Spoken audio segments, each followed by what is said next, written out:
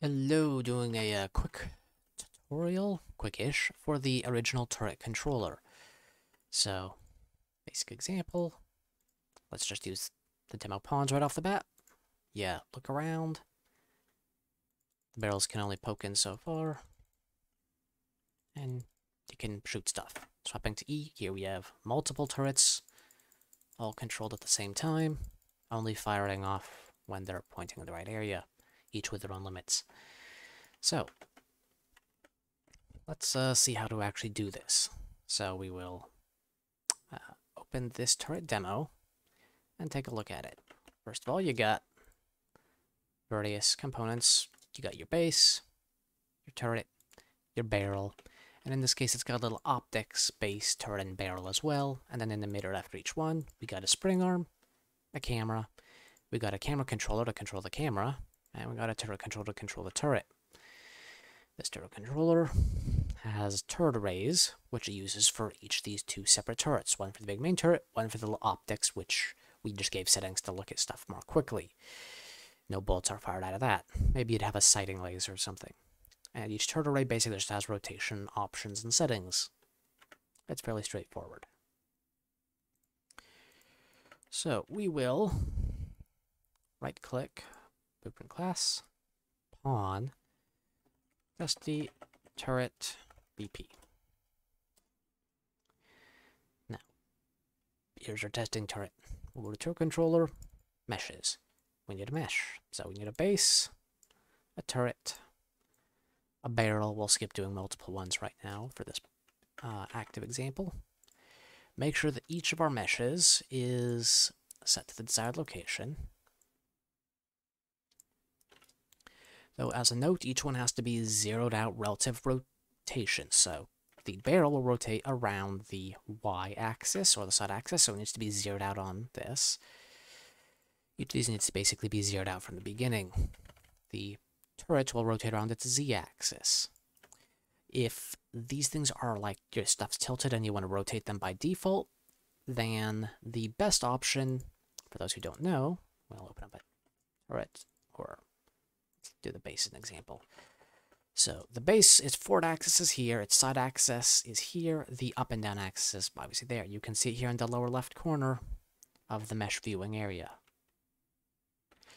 If this is not the right rotation, if X is not forward and Y is right and such, then you can use import rotation settings.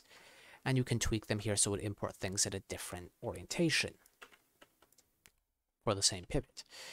If this is not an asset you made and imported yourself, but you got on the marketplace, so you don't have an asset on your local hard drive, then you can go here to Asset Actions, Export it, and then you could go and set the, either directly just import drag it in itself, or you can go up here to the import and look for the source path and set it that way to connect to that thing you just exported. And then when you either click re-import up here, depending on your asset type, or here, right-click imported assets re-import, it'll re-import with the different transforms. I think in UE5 you might be able to do this without having to bother with the export-import, but for most versions of Unreal Engine 4 at least, that's how you do it. Quickly. Alright, so going back here to this, we've got all of these things have the proper rotation. X-axis is each their forwards, so rotations are all good. Next, we're going to want to, onto the base, add a spring arm. Spring arm goes up here. On the end of that, we'll add a camera. Camera goes there. Now, we're going to go to this turret controller folder and add the camera controller and the turret controller. So the camera controller, let's look at that. It uses a spring arm. It basically just controls the rotation of a spring arm. So it uses the suffix approach. Pretty much all of this does. So here we will have spring arm 0 is what it wants to control. And at the same time, we can look at turret controller. Well, for our first turret array, we will make one now for these turrets. And here we can see their default settings. We'll not touch that right now. Down here under turret targeting, though, you'll see it's using a camera with the suffix 0. So we're going to take spring arm. I hit F2 for easy rename. Or I can double-click slowly. That's always more annoying. I prefer F2 for that reason. And hit 0. So with this, we have camera 0 and spring arm 0. Spring arm 0, the camera controller will now control its rotation. And camera 0, the turret controller will now use that to know where the heck it should actually point its turrets towards. So, if you have a character and you want to have a hat that's a turret, you don't need to bother with the camera controller. The turret controller just needs a camera. It doesn't care what controls the camera. So, turret controller now, we want to make sure that the base meshes and stuff are all what we want. In this case, we'll just replace the root with that base mesh here. So, we'll call this the turret base 1. You can throw whatever else you want on it. It just has to have base 1, then turret 1, barrel 1, and we'll also just throw in an arrow and call this emitter 1. This is where stuff would be spawned from, and this is the final point that it's trying to make sure is aimed right at whatever the camera is pointing at. So with this, we have our basics. Now the camera controller, we need to actually give it some inputs. So event turn. As a default engine input access event. You can create your own in your own project. If you want to know how to do these, look up input access events. There's lots of tutorials you can easily find for them. Very useful, highly recommend them. Now we'll get a look up. And now we'll take our camera controller and add look at direction. So we got our yaw input, or turning, side-to-side movement, and our looking up, which is looking up. So now we will take our testy turret, drop it here in the level. We'll take this default one in the level here and disable the auto-possess so that we can quickly go and auto-possess our new testy turret to test it. Bam, we got a testy turret. We didn't set the rotation limits though, so it can look all the way down through itself, all the way up, cause some problems, and it's really slow. Can't shoot anything either. What fun is that? So we'll take this emitter, get world transform, spawn actor from class, and with this we'll just create a projectile. There's one. Got a lot in this project. And right click, left mouse button. You decide to possibly to have a custom event set up for this, an input event for which includes your, left mouse button, controller, right trigger, whatever. Or you could set both up directly here, but however it goes, however you want to control something, just set up right here to spawn. And then let's go to the turret controller itself, and let's work on those rotation limits. So, the turret... Oops. Did not mean to do that. So, the turret, we want to be able to spin full 360. There's nothing obstructing it. The barrel, we want it to go down maybe 10 degrees before it would hit the edge, and up, let's say, 70. So, we'll go to turret controller. Limit barrel rotation. The turret rotation... It goes all the way around. Nope, we don't want to limit that. Limit the barrel rotation. Yeah, we want to limit that. So we'll check this. The turret rotations, that's unchecked, so those don't matter. The barrel up limit, so we're going to set to 70. Down limit, 10's good. Horizontal rotation speed, we want this to be faster, so let's set this to like 260. This is how many degrees per second. So if you set this to 360, it could spin all the way around once in 1 second. Vertical rotation, 280.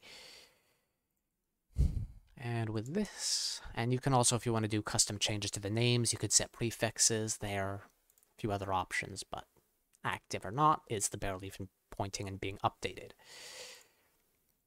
So now, our turret moves much faster. It doesn't look down beyond the edge that we would want it to. It can't look up more than a certain amount, not that the current camera and stuff settings will work with that.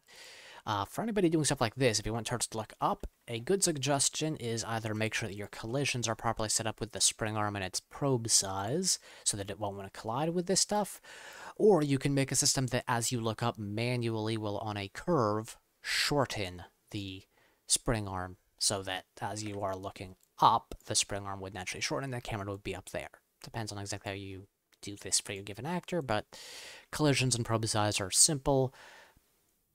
But then the camera could potentially get down here, which is still blocking up your sight before it reaches that point, and the probe would pull it up to that point. So, some manual efforts like that I can recommend. Otherwise, so with this, we've pretty much shown how to make the basic turret. However, we got much more complex behavior that we can potentially get out of this. Using this one as an example, the second demo here. Since this is the one that's got 3, technically 4 turrets, because there is the little optics turret on top of one of these, though only 3 that are actually firing, and they only fire when pointing at stuff.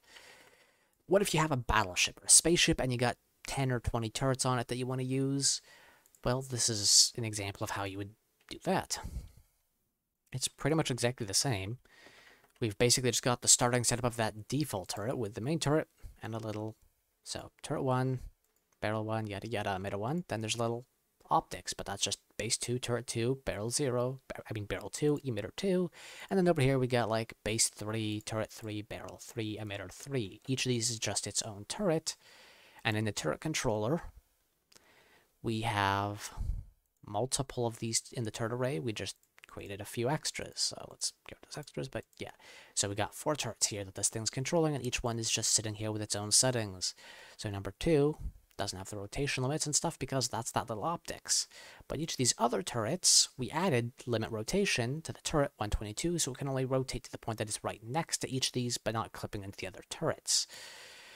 So that's the basics of that.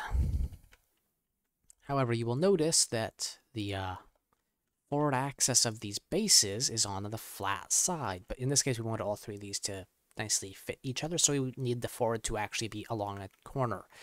Now, you could re-import and have a different version of each mesh with the corner versus the initial forward thing, but if you're doing a quick and rough thing in a game and you're not too worried about the performance, you can always just throw in an extra spacer mesh. In this case, it's just a random cube that we mated, set it to be invisible, not rendering in game, disabled all collisions, and this cube we just set here and adjusted its own rotation to be the newly wanted forward axis, so now our turret, sitting on top of that little spacer cube, is pointing forward in its default 0 rotation.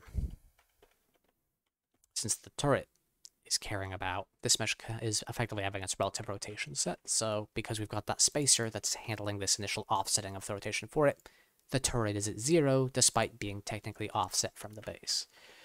But yeah, this is slightly less optimized, so depends on the needs for your game. In this case, all of this is still being controlled by that single turret controller.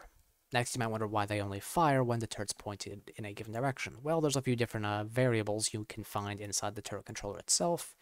In this case, our method for firing is we created an array using these emitters for the turrets. We just made a little array there on begin play.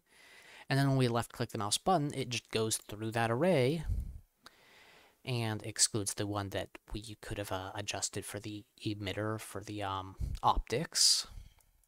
Excluding that, it will then check the turret controller and get the turret pointed at target's array value. This is an array which each of these indexes will match a given, here, turret array. So turret array index 0, this is for our turret 1.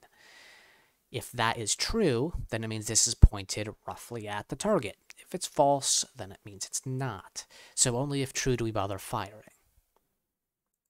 Simple enough. Here we have the pointed at freedom is currently under information variable set to 5 degrees. So if we set this to 20 degrees, then the turrets will start firing within 20 degrees of our pointed at location. Here we have 5, so it only starts firing once we're pretty accurately pointed where we want. So, and for the example, this turret that's right next to the camera currently is not within 5 degrees, so it won't fire. Now it is.